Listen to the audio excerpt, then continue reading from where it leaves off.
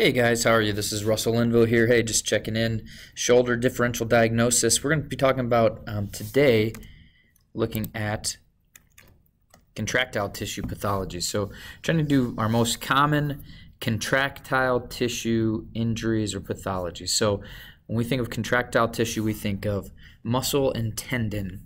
And so with the shoulder, you can already see or maybe infer that we're going to be talking about some of the following. So some of the objectives here today, we're trying to understand the following differential diagnoses. Rotator cuff related shoulder pain. This is a big one. This is a bucket term, this RCRSP, that's come along the last couple of years to incorporate a lot of the different shoulder pain syndromes, if you will. So we think there's rotator cuff impingement, rotator cuff tears, or even posterior internal impingement, slightly different. But you know, the RCRSP, we've tried to bucket this into impingement of the rotator cuff, anything that's impinged or irritated in the subacromial space, in the coracoacromial arch, or the bursa of the shoulder. So this is kind of a non-specific diagnosis, and treatments are all pretty similar regardless of the anatomy here, and we'll talk about that more as we go. Of course, we'll talk about subscapularis, just the kind of the fourth rotator cuff muscle slash tendon. We group that. It's an anterior, obviously anterior-based muscle, so it's got a little different mechanism of injury than the others. And then pec major tendon ruptures, and then we'll end with long head of the proximal biceps brachii tendinopathy. So you'll just commonly refer to this as the biceps tendon, but because there can be bicep tendon injuries at the elbow as well, we try to distinguish if it's proximal or distal. And so when we go over elbow, we'll go over distal injuries as well. Okay, so let's talk about it. Rotator cuff related shoulder pain first. So description here, rotator cuff related shoulder pain describes dysfunction due to compression and abrasion of one or more of the rotator cuff tendons, the long head of the bicep tendon, and or the subacromial bursa beneath the coracoacromial arch. So obviously you'll need to know anatomy pretty well here. If we look at the picture on the right, you can see a side view, lateral view of the scapula, and you can see the acromion process and the coracoid process in this space that's above the glenoid but below these two bones. We'll fill this in with red here. This is your coracoacromial arch. And so there's a lot of tissues that live within this area, and you can see, yeah, we just labeled it here for easy reference. But you have your bursa of your shoulder, a couple different bursa, your long head of your bicep tendon comes off the tip of your glenoid. You got short head of your bicep comes off the coracoid process, pec minor as well. Obviously, this is the area that the supraspinatus sits, comes in and attaches to humeral head. Infraspinatus sits here. So you can see there's a lot of contributory factors here, as well as like superior labral issues as well. This is also known as subacromial impingement or subacromial bursitis or coracoacromial impingement. So the coracoacromial arch consists of the undersurface of the acromion, the coracoacromial ligament, as well as the undersurface of the AC joint. Impingement is most commonly diagnosed shoulder problem and likely has numerous potential mechanisms which can both impact treatment and prognosis. Again, this is just a more dynamic picture. As you can see here, if I've highlighted the coracoacromial arch, you can see the infraspinatus muscle, subacromial bursa, acromion, supraspinatus muscle, biceps tendon, and then some of the superior portion of the subscapularis as well. And so these are all things that can get irritated under this space. So this table, you'll see this on many slides to come. We tried to make this easy for you guys to see. Again, some of the big ones here I'm going to highlight. This is for you to know. I'm not going to sit here and read all these off to you. That's just a heads up. The big ones we'll go over though. So essentials of diagnosis. You know, when we're trying to diagnose rotator cuff related shoulder pain, first thing is location. This is going to be more lateral sided pain. Usually going to show up at the deltoid tuberosity. So someone might refer to pain on the outside of their shoulder, non-specific, usually after repetitive overuse injury. As you can see here, above 90 degrees. There could be capsular tightness, particularly posterior capsule, and the big one here is just repetitive overuse. And that's usually when we see things get irritated or inflamed. So general considerations here. This is the most common orthopedic shoulder problem. We think there may be an acromial morphology component to this, although that's greatly debated, meaning the type of bony anatomy that you have, whether it's a flat, curved, or hooked acromion, may cause higher incidence of rotator cuff impingement or irritation. We think because it decreases space within the subacromial space or the coracoacromial arch. However, there's some studies that are out that say it has no morphology, has no bearing on injury rates, things like that. We try to classify these as primary impingement syndromes or secondary impingement syndromes, meaning primary impingement generally occurs in patients ages 40 and older and is usually associated with degenerative changes to either rotator cuff tendons or things within the subacromial space. So we're thinking this is like primary tissues. Secondary impingement is actually a result of muscle imbalances, so we think more scapular dyskinesis. The shoulder blade is not moving appropriately, thus causing impingement on some of the tissues of the shoulder because it's not sliding or gliding well, it's not posterior tilting appropriately, and so you get impingement. So diagnosis is usually made by clinical exam, and we'll talk about some of the special tests and the clinical exam as well. Secondary impingement usually occurs in people that are younger, ages 15 to 35, that might have motor control issues or poor training patterns. We move on here, signs and symptoms. Pain is in the anterior, and I've italicized lateral shoulder pain with active movements and activities overhead. There is very commonly a painful arc, so the mid-range of shoulder elevation will be painful. The first half and the last half, or I guess you say the first third and last third, usually are not as uncomfortable. Sometimes it still is, but maybe it's not the same extent. There's usually a barrier they get past and they feel a little better. So functional implications here: pain and limitation with overhead activities like reaching above shoulder height or behind the back, lifting weights, sustained or repetitive shoulder activities, and pain at night, especially rolling onto that side. They get irritation. So possible contributing causes, again, maybe acromion morphology, degenerative changes at the AC joint. There could be bone spurs, things like that decrease subacromial space around the AC joint, the distal clavicle, or the acromion. And then you have rotator cuff tendinopathy, bicipital tendinopathy, capsular laxity, which just means there's more mobility in the shoulder, so that space might decrease with superior migration of the humeral head. Capsular tightness, especially posterior, there's something we call obligate translation. We'll get into that later. That might cause a little more impingement. And then a big one is scapular motor control issues, i.e. winging of the scapula. But the two biggest possible contributing causes that I see in the clinic are repetitive overhead activities and poor neuromuscular control. As far as differential diagnosis, you're going to want to try to rule out the following. And a lot of these, we think about the mechanism of injury. And so if you have someone with lateral shoulder pain that has no true mechanism of injury other than repetitive overuse or a spike in their workload, we're thinking this rotator cuff related shoulder pain or what we would call shoulder impingement. Okay, but the differential diagnoses: AC joint separation, cervical radiculopathy, referred pains from the lungs or diaphragm, full thickness rotator cuff tear, glenohumeral arthritis or instability, labral tears, adhesive capsulitis neuropathy, and internal impingement. And a lot of these you could, based on the mechanism that I described, you can quickly rule out. But some things like in an older individual, glenohumeral arthritis, that's more of a kind of a global shoulder discomfort. You have to take age into consideration, some other factors. But most of this you guys should be on a practical, be able to differentially diagnose. Very good. So if we move on to test and measures here, they're going to prevent with a painful arc sign, as we mentioned previously. Another big one is the Hawkins-Kennedy test, which you can see is the first picture I've put on there. And then infraspinatus muscle test as well.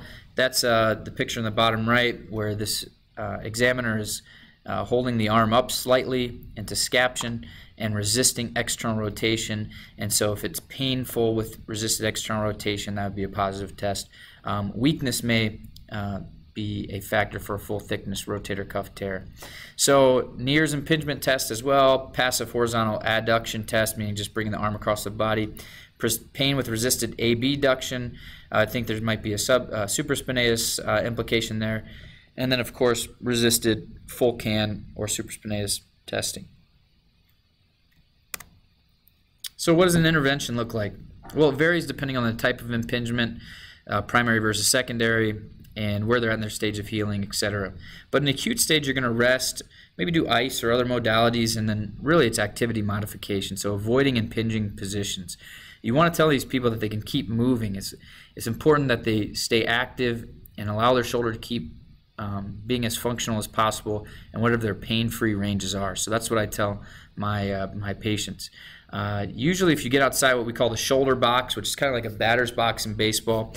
Shoulder box, if I show you on this gentleman here, is from eye level to about shoulder width down to their thighs, right? This box, think of it as a three-dimensional box right in front of you. Usually if you stay within that box, you're not going to have an increase in symptoms. And so you can do a lot of interventions in that area.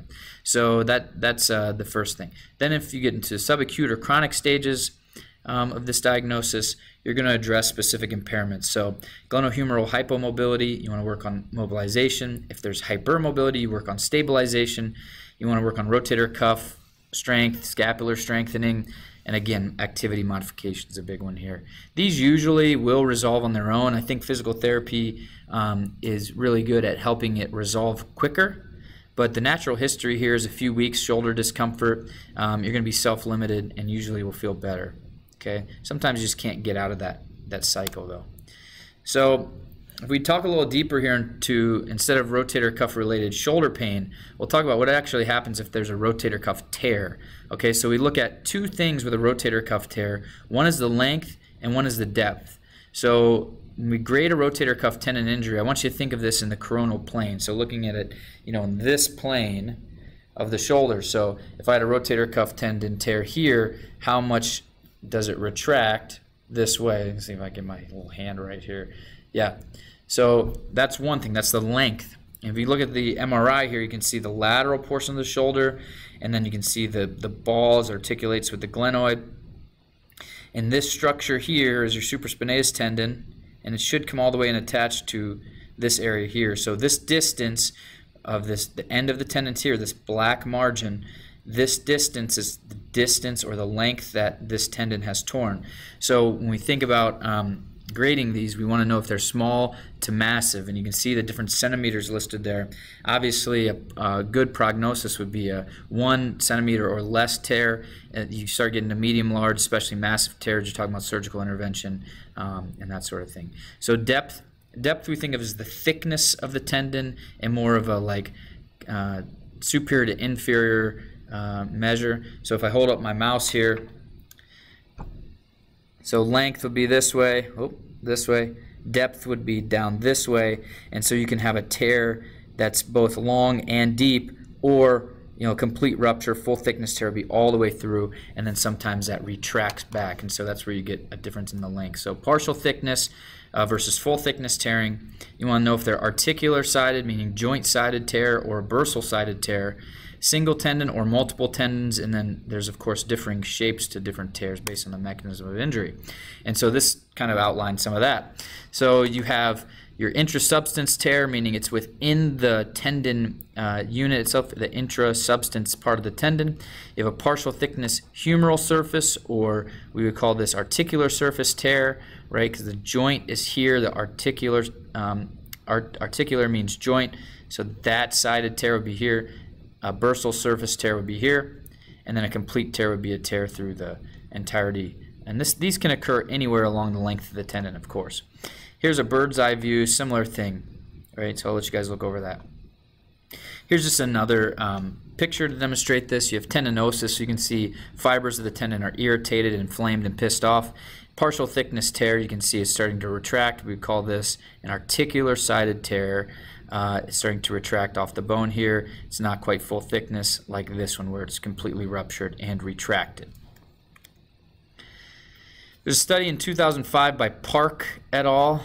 It's a good study. It looks at all the special tests of shoulder impingement and their predictive value. And so if we click through some slides here, what we're going to want to look at here is this picture in the bottom left. One is Neer's and then one's the Hawkins-Kennedy test, as you guys can see. But for a full thickness rotator cuff tear, there's going to be a painful arc, a drop arm sign, and an infraspinatus muscle test sign, meaning pain with external rotation resisted. And then for just overall impingement, which what we consider is a rotator cuff related shoulder pain, based on this lecture, you're going to have a positive Hawkins-Kennedy, a positive painful arc, and then also an infraspinatus muscle test. But if you look at the top there in the areas I didn't highlight, Neer's impingement sign is really good for picking up partial thickness rotator cuff tears as well as bursitis. So that should be part of your repertoire of special tests. But if we look at these two, the only thing different, right? Painful arc, good. Infraspinatus test. The only thing different is Hawkins-Kennedy. So if you can just remember painful arc and resisted external rotation, then full thickness rotator cuff tear, we'd expect weakness, right? So you'd have a drop arm sign, meaning you're not able to resist or hold your arm up because of secondary to weakness because there's a muscle tear. Meanwhile, overall impingement syndrome, we think Neer's impingement sign plus all of these Hawkins-Kennedy's impingement signs. So there you have it. Really good test. Of course, has great positive predictive value. Likelihood ratios are well above, 1.0 would be considered good. This is 10 times that and then 15 times that as well. So pretty great. So what's posterior or internal impingement then? This is still working with rotator cuff, however, in a different area. So posterior impingement is also called internal impingement. You'll see it written both ways. It refers to rotator cuff or labral impingement between the glenohumeral joint at maximum external rotation and 90 degrees of abduction. So we think throwing sports. So this is hyper degree of abduction, external rotation, and horizontal abduction. So what happens is the joint just gets pinched. This is a normal occurrence, and actually there's an MRI study that looks at a functional MRI study that looks at asymptomatic individuals putting their arm in that throwing position, and max layback here is what we call sort of the cocking phase of throwing, and you're going to get natural asymptomatic quote-unquote impingement. So those tissues do get compressed whether you have pain or not, but unfortunately when this phrase enough or is pinched enough or there's a high spike in workload, these tissues can get irritated and you start having discomfort. So really it's about activity modification. So this is the site of impingement between superior and posterior glenoid and the rim of the humeral head. Pain is directly located posteriorly. So when you take this person back in this position, they complain of pain and pinching in the back of their shoulder. I mentioned earlier we talked about obligate translation. So this is going to be something you'll learn about as time goes on. We'll touch on it here. Here's the face of your glenoid. Okay.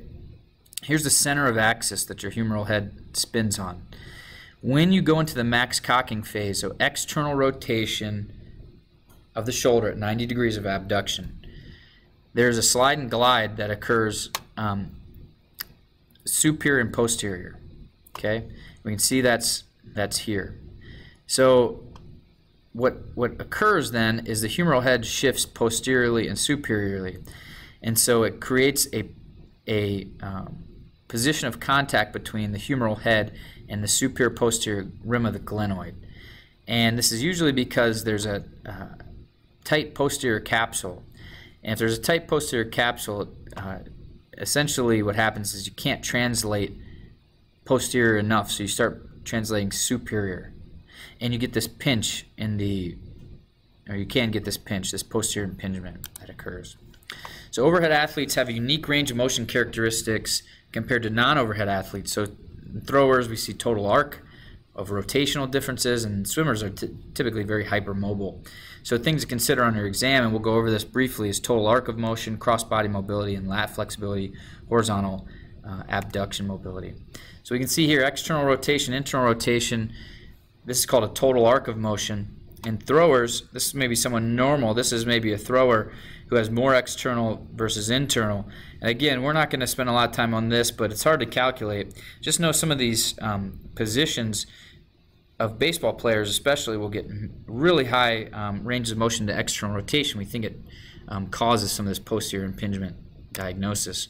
So again, a brief touch on what we would call humeral retrotorsion, sometimes just referred to as torsion of the shoulder, is baseball players, as they're growing, their bony anatomy adapts to throwing. So if there's a baseball player in class, you can kind of test this on yourself, right? Your right arm will be able to lay back really far, and you can see me. Your left arm, or your non-throwing arm, won't be able to rotate as far. And this is because of bony abnormality along the long axis of the bone. And so in baseball players, you have more external rotation at rest, even though the humeral head is centered bilaterally. This is an advanced concept to learn, and I don't expect you to really understand it, but just know that this kind of plays into your humeral or your posterior impingement. So to give you guys a brief look at what total arc of motion, range of motion testing looks like, this is me in the clinic with a swimmer, and we get them, this person is supine, we have them on the table here, and we're externally rotating their arm as far as possible passively to see if they get any symptoms. And this was at the end of this person's rehab. Of course, this is a tremendous amount of external rotation. She's got nearly 160 degrees of external rotation. So she's a hypermobile individual, as you can see. So we go external rotation is 160.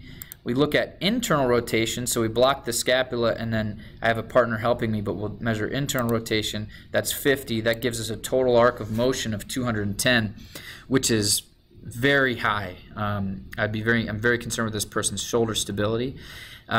So anyways, long story short, a normal range is about 160 to 180, so you want to normalize that to the other side. So we don't look at internal side-to-side range or external side-to-side. We look at normalizing the total arc of motion. The other things you should look at is posterior capsule tightness. So you block the shoulder blade, you start doing a cross-body test, and this might show you that their posterior capsule, posterior shoulder is tight.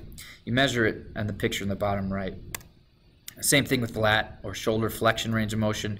Take them in, you block their shoulder blade, and then take them to a degree of scaption or flexion overhead and see how far their arm is, and then this is how you would measure it. So these are some different things. And then baseball players especially, we think that horizontal abduction, hyperhorizontal abduction creates this posterior impingement effect as well. So we get you on the edge of the table, and we try to measure how much range of motion you have. If we go back, and you can see this individual just has a lot of this hyperhorizontal abduction, college baseball player here in the cities. So how do we test for posterior impingement? Well, we use other tests we use the test from shoulder instability to figure this one out. So we use the apprehension sign. So we maximally externally rotate the shoulder. If you get posterior pain, this is in a 90-degree position, then in the posterior pain that pinches, we go, okay. Then we do a relocation sign, so we provide a downward force on the humeral head, and then we take you into the max layback. So we provide a posterior glide. That might, and usually what happens is that decreases your complaints of pinching, and so that's a good sign. If there's pain with hyperhorizontal abduction off the edge of the table, if there's pain with end range of motion, ER at 90. And then really tests and measures, we're looking, is there something called a Bennett's lesion, which is repetitive, this is like a pincer deformity almost, like we see in the hip. So Bennett's lesion is bony overgrowth at the rim of the glenoid from repetitive contact. And then in chronic cases, you're going to do assess labral pathology, rotator cuff tearing, etc. So posterior impingement, activity modification, and then the rest is what we do for normal rotator cuff stuff, right? And then eventually there's a return to sport phase, gradual exposure to plyometrics, interval throwing program, or interval swimming program, or interval sports program to guide them back to sports. Now let's talk about subscapularis tendinopathy. If I'm going too fast, just of course pause at any time and go from there. So subscapularis, tears of the subscap occur usually with a sudden forceful external rotation or extension applied to an abducted arm. This is usually a Fuchs type of injury. The main complaint is pain, and range of motion may be maintained or even increased. into external rotation. But on exam, the patient will have increased passive external rotation with shoulder adducted at the side and weakness of internal rotation. MRI and ultrasound will confirm.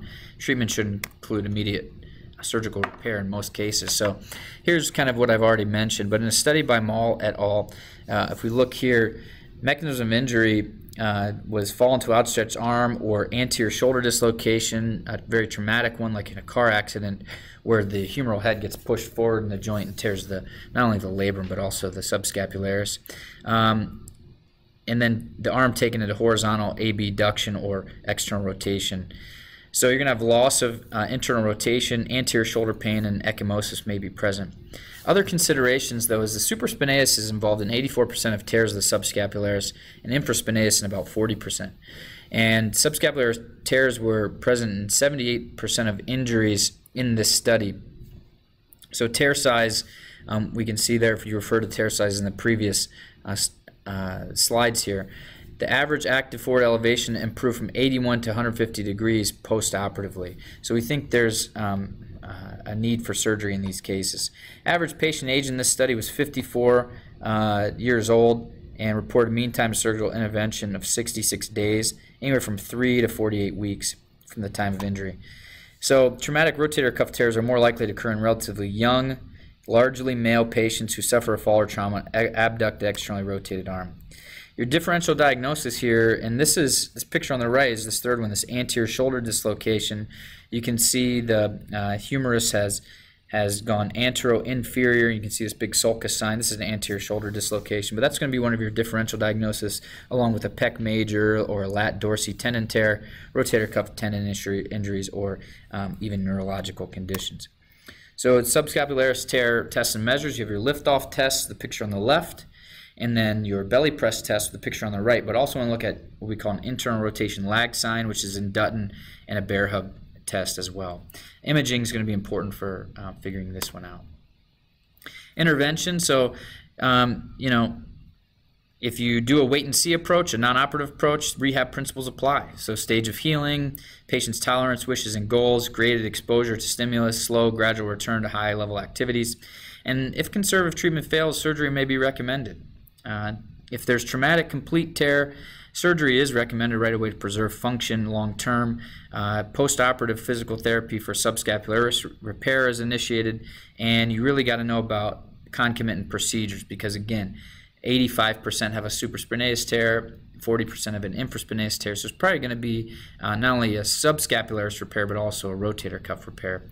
So you just want to use caution here with loaded, resisted internal rotation. You don't want to stress the tissues too soon. And then a caution with external rotation, stretching, or range of motion because that will put tension through the subscapularis, as you know. Now let's look at pec tendon ruptures. So first of all, just look at the pictures on the right. Usually this is how it happens. There's a famous video that was going around. This guy's bench pressing, and he's got 5 plates on it doing incline bench. Really massive guy. Obviously, probably on the juice, on the gear, if you will. So he's getting spotted. However, what happens is a pec tendon fails on the eccentric or the negative portion of this movement, and you can see that he has this big muscle rupture, and this is mid-video where you get this big retraction of the pec muscle. So very apparent in this individual. And so if you're looking for that video, it's very easy to find. Just, I don't know, type in pec tendon tear, something like that, incline bench. This is the guy afterwards. You can see now he's got these signs and symptoms, obviously, of a post-pec injury, big ecchymosis, bruising, swelling, and most of all, upset face. Anyways, as we move on here, everything I just mentioned is pretty much right here. This mechanism of injury is usually due to hyperstretching or hypertension, not blood pressure, but hypertensioning of the pec tendon, and so usually in the negative eccentric portion of the movement. So we move on here. Essentials of diagnosis. This is a relatively rare condition, but in certain population groups like rugby players, football players, and weightlifters, it's common. So, which is why it's here, because you guys will be working with a lot of active individuals.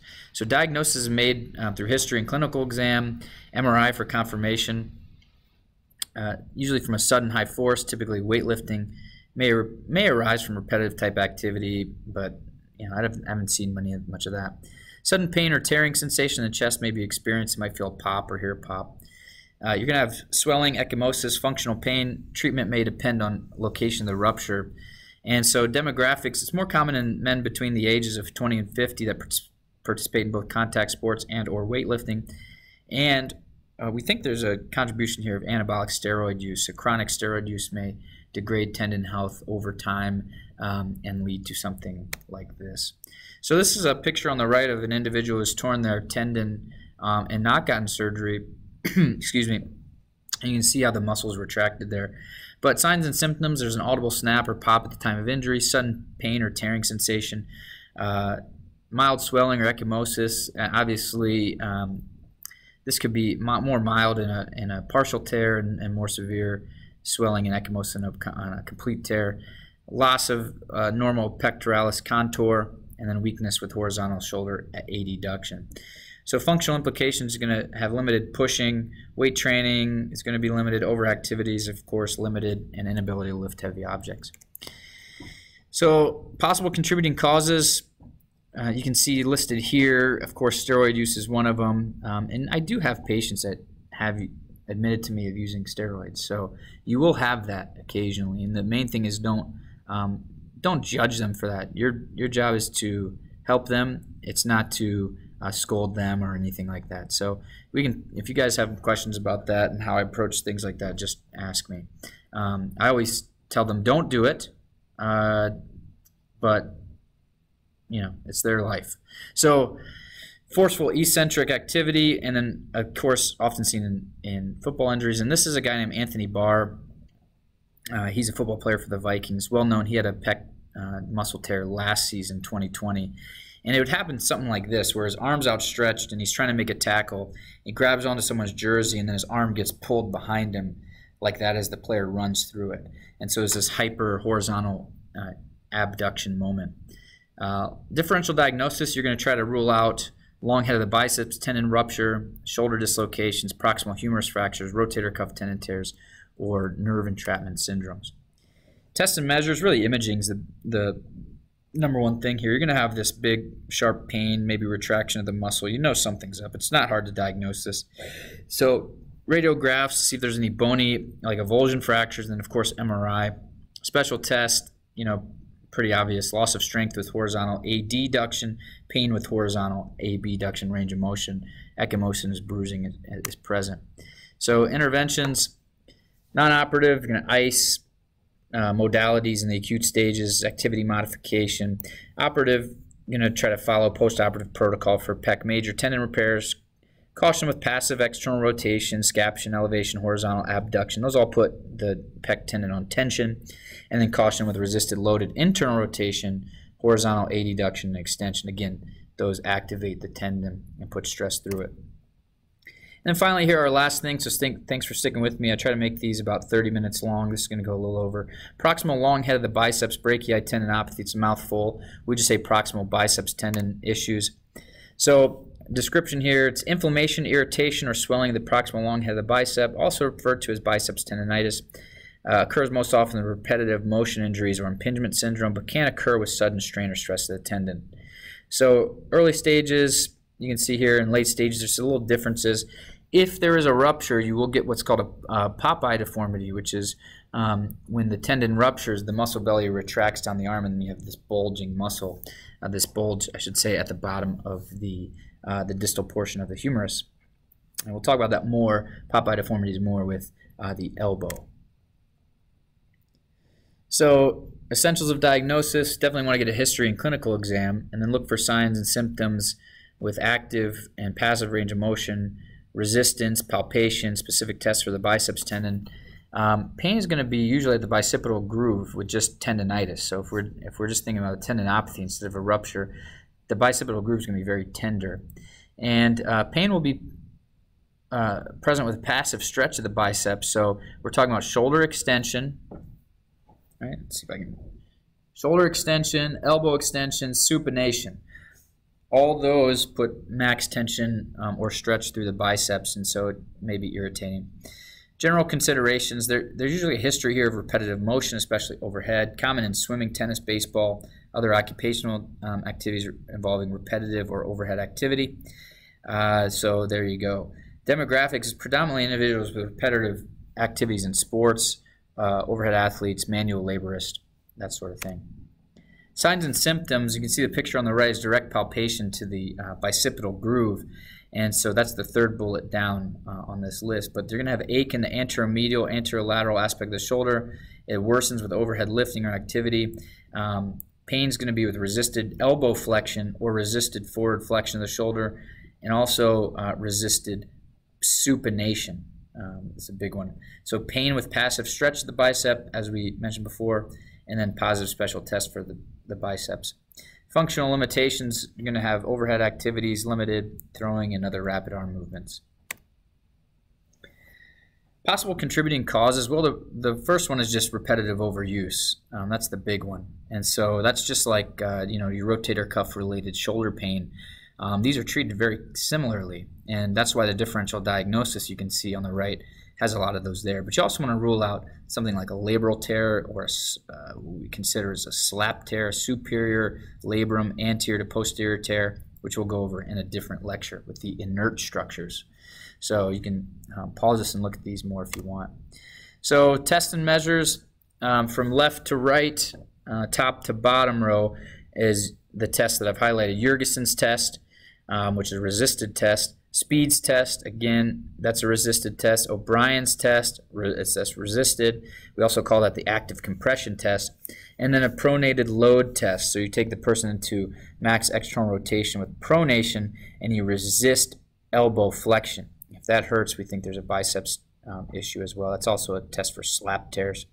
So there's some other tests that you can do. I'll let you look those up, and then some questionnaires, the Spady and the Quick Dash.